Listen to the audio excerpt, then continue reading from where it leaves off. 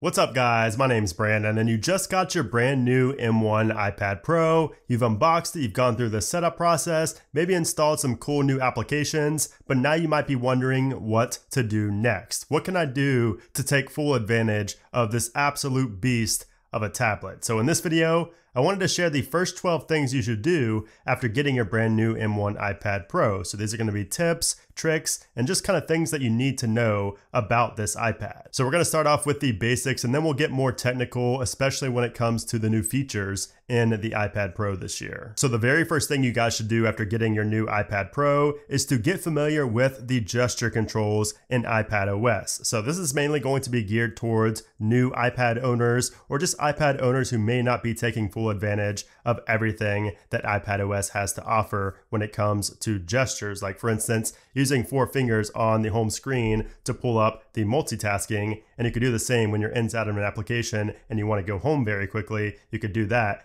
instead of swiping, from the bottom right here. And of course, you can also go from app to app by just simply dragging on this bottom bar right there, just like you can on the iPhone. Also, if you have an Apple Pencil, there is a cool little shortcut or a cool little gesture you can do to take a screenshot. And all you need to do is simply drag up from the bottom right corner and it takes a screenshot right there. And you can mark up from here as well. You could type on it. You can also use a double tap on the Apple Pencil itself to switch between the pencil and the eraser, just like that. And then if you're typing somewhere and you want to have a smaller keyboard, all you need to do is simply pinch in on the keyboard and you get this little floating keyboard right here. You can move this around as well if you drag on the bottom like that, and to make it bigger again, just pinch out and it makes it back to the regular size. And there are also a lot of shortcuts and little gestures that you can do when it comes to text as well. So like if you wanted to do text selection, you could just tap twice and it selects that one word right there. And if we wanted to select this entire sentence right here, we just tap 3 times. So 1, 2, 3, and it selects the entire row, the entire line right there. And then if you do a 4-tap gesture, it selects the entire paragraph. I don't have any paragraphs in here, but it does select more than the sentence. Now let's say, for example, I wanted to copy and paste the sentence right here without actually tapping on copy and paste. All you need is a 3-finger gesture to pinch. So if I just pinch with 3 fingers right here, you can see it copied. If I pinch out, it will paste, as you can see right there. And we can also use those same 3 fingers to do a swipe left or right to undo and redo. So if I swipe left right there, you can see it will undo. If I swipe right, it will redo, as you can see by the little alert up top. So there are just a ton of different gestures you can do in iPad OS, and I'm sure there will be more with iPad OS 15 coming very soon as well. But those are just a few of the basic ones that you need to know before you get started on your iPad Pro here. And speaking of gestures, the next thing you guys need to do is take advantage of slide over and split view for multitasking. So this year with the 2021 iPad Pros, we have 8 and 16 gigabytes of RAM. So we are going to be able to multitask like crazy with these M1 iPad Pros. You should definitely take full advantage of that and be running multiple apps at the same time, especially if you work off of your iPad. So for instance, if I wanted to pull up another application in the split view, all I'd have to do is simply swipe up slowly from the bottom and take something from the dock right here. You could also search for it if you want to. We're just going to drag, let's just say notes, for example, drag right over here to the right, and you can see we also have 2 instances of notes opened as well. So we're just going to select on this one right here. And also you can drag to see, you can change the size of the applications right there as well. We could also pull up a 3rd application. So if we go to the dock again, and let's just say we want to pull up, I don't know, let's just say files right here. We take that all the way up to the top right there. You can see we have 3 different applications open at the same time now, just like so. And we can also have a little multitasking pane inside of this window right here, which this is called the slide over menu right here, because we can actually slide over and it's gone. We slide back from the right side and it's back right there. And what's really cool is, like I said, we can have multiple applications inside of the app switcher in the slide over screen right here. So if I go to the dock right here and I put in, let's just say Apple Music, and drag it over into this right here, you can see we can actually go back and forth between files and music, just like so. So it's really cool. We could also take this and move this into the split screen view as well. So like if we just do that, it takes over now, and that's actually part of the split screen right there instead of being in slide over. And another thing that is really useful in iPad OS is the ability to drag and drop all over the OS. So for example, if I have like some files over here and I want to drag those into like an email or into a note, I could do that very easily. So if I just go ahead and drag and drop this song right here, you can see it'll populate right there inside of my notes, and you could do that for everything. The next thing you guys need to do is go ahead and set up Face ID inside of your settings if you did not already do so during the initial setup process. So this year with the M1 iPad Pros, we have a better front-facing camera. So not only did it go from 7 megapixels to 12 megapixels, we also have a over 120 degree field of view. So we have a much wider camera as well, which means you'll be able to fit more of your face in that camera lens, and you're going to be able to unlock from more angles. So definitely want to set up Face ID if you have not done so already. You could also have these different options down here, like require attention for Face ID and attention aware features. Just read through those and toggle those on or off. Also, you have access to these different things right here. You may want to look at these and maybe not allow access to, say, your control center from the lock screen. And then you can also set up an alternate appearance if you maybe have like makeup or a wig, or you just want somebody else being able to get into your iPad. You could set that right there. You also have reset Face ID and all these other things as well. You definitely want to make sure that password autofill is turned on and use that in Safari. That is a lifesaver. And speaking of that front-facing camera, like I said, it did get a big upgrade this year with an improved lens and the wider field of view. And thanks to that, and thanks to machine learning and the M1 chip as well, there's a brand new feature called Center Stage. And this is something you have to try when you get this new iPad because it is awesome. So this feature allows the front-facing camera to automatically pan and zoom to keep your face in the frame as you move around. So this is made possible by machine learning and of course that improved 12 megapixel true depth camera. And this works with FaceTime, it works with Zoom, and it's likely going to work with every other video chatting platform in due time, but it works for all of the major ones right now. You could even test it out by just going into FaceTime and kind of moving your face around. You don't have to be on a call and you can see how it works, but just test this out because it is really cool. And this will probably be coming to the iPhone later this year as well. The next thing I want you guys to know about the M1 iPad Pro is that we now have a Thunderbolt port on this device, which means that we're going to be able to connect to more things than ever before, than any previous iPad Pro could connect to. And we're also going to have faster transfer speeds than any previous iPad as well. So we're going to be able to connect to really fast external drives, Thunderbolt docks, which is something I'm really looking forward to. We're going to be able to connect to the Pro Display XDR and be able to display in the full 6K quality, which is just insane. You're just going to have a lot more options with that Thunderbolt port now on the iPad Pro. Now, speaking of that Thunderbolt port, if you do have a USB-C or Thunderbolt drive, like an external hard drive or external SSD like I have right here, go ahead and plug that in and get familiar with how it works inside of the Files application. So once we have our external drive connected, you can see it right here under Locations. We have T5 right there. We can tap on that and you can see all of our folders and everything right here. Now, again, like I mentioned earlier, the best thing to do inside of Files, the best way to kind of utilize all of this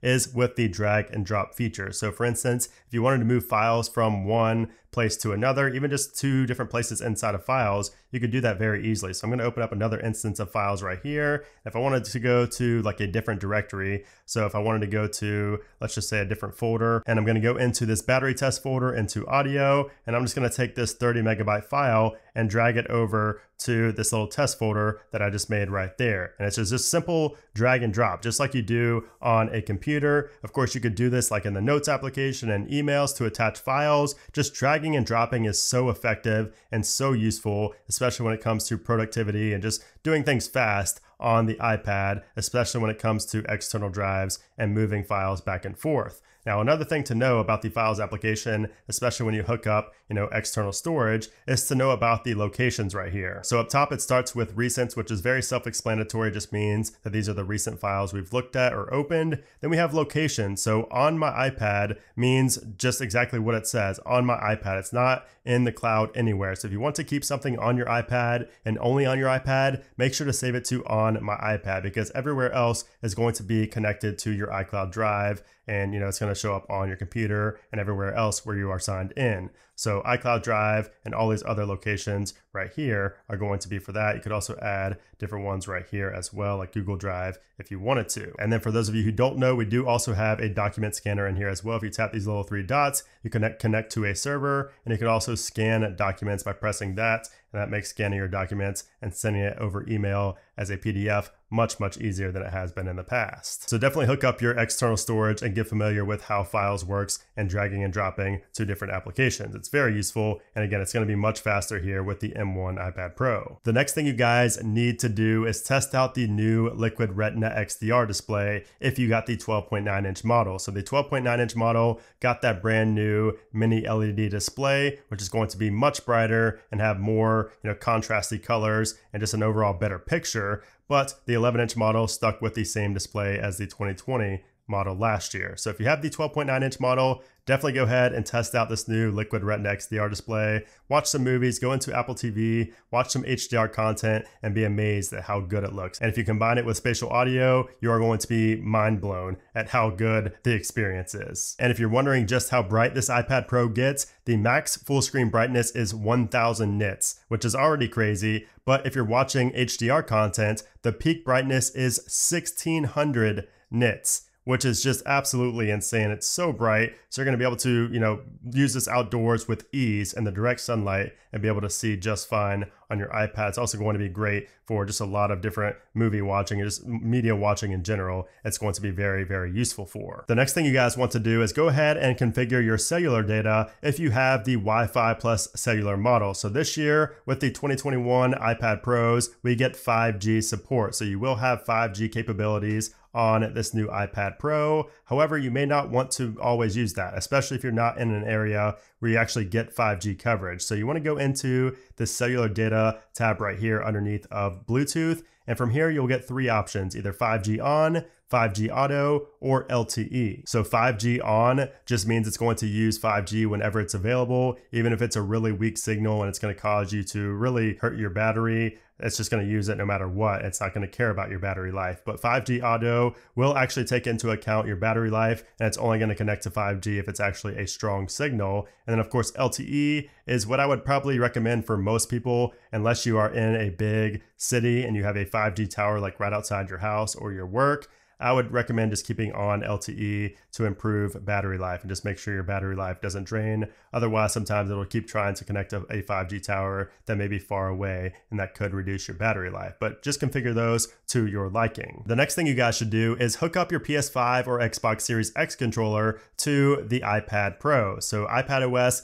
does support this, and you will be able to play certain games with these new next generation console controllers. So what you want to do is, of course, just go into your Bluetooth, and you just want to go ahead and put your controller in pairing mode. So I have a PS5 controller right here. I'm going to put this in pairing mode. You can see it flashes really fast right there. And you can see it shows DualSense wireless controller shows up under other devices. Just go ahead and tap on that, and it should connect right away. And we will be able to play games with these controllers. And we also get an indication of the battery life on our controllers as well, thanks to the battery widget. So I'd recommend setting up your widgets next if you have not done so already. So they're over here on the home screen, and if they're not there, just go into your settings and then go to home screen and dock. And you want to make sure that you're on more and not on bigger. If you're on bigger right here and you go back, you can see you can pull over the widgets, but they're not going to be on the actual home screen. It's going to kind of bring it over like that, and it's not as useful. So I would recommend just going to more, and then when you go over here, it's kind of just stuck over here in the side. And if you go down to edit right here, you can customize what you have inside of the widgets panel right here. You also have the tab to keep it on the home screen or not. And if you go down, you can also tap on customize, and you could change the order and add certain widgets in there as well from applications you've installed. So I would recommend customizing this to your liking because it is very useful. You can also tap on the add up here in the top left to add different widgets to this section as well. You kind of just drag and drop right there. And also, speaking of that home screen, if we go into our settings right here, and then we go back to the home screen and dock section right here, we have this toggle right here for show suggested and recent apps in the dock. And that's going to be these applications over here to the right. So I find this very useful, but I know some people are OCD and they don't like those there. So if you turn that off, it just keeps your dock simple and it doesn't expand out when you have recent apps that you've opened. So that is one thing to consider changing as well. well. And the next thing you guys should do is go ahead and customize your control center. So your control center is up here in the top right. When you drag down, you get all of these different toggles in here, and you can customize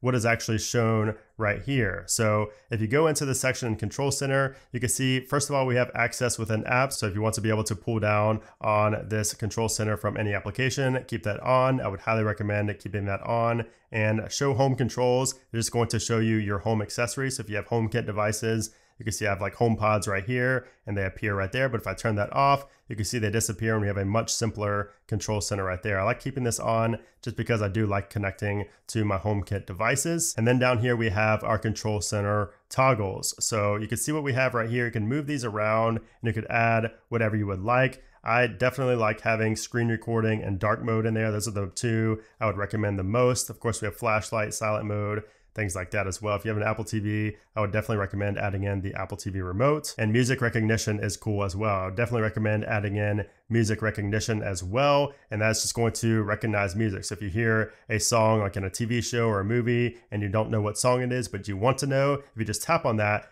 your iPad will listen for it, then it will show you exactly what song it is in Shazam. You don't even need the Shazam application installed, but it will tell you, and you can open it up in Apple Music after you found that song. And then the final thing you guys should do is consider getting the Magic Keyboard. So before you say it, I know it is very expensive, but I'm going to be honest, it takes the iPad to a whole new level for productivity, for gaming, for anything. I mean, even just note-taking in college, you know, it's just a game changer. I mean, the Magic Keyboard is worth the money. You have the trackpad built in, you have a backlit keyboard. It's pretty much like you're using a laptop. I absolutely love mine, and it does come in a new white color this year. So I like the white. I am kind of afraid of it getting dirty over time, but you know, I'm sure Apple thought about that as well, and it's not going to be as bad as we think. But yeah, I would definitely recommend getting the Magic Keyboard if you can. Same with the Apple Pencil. If you can get both of these, it just makes the experience on the iPad just that much better, especially when you have different gesture controls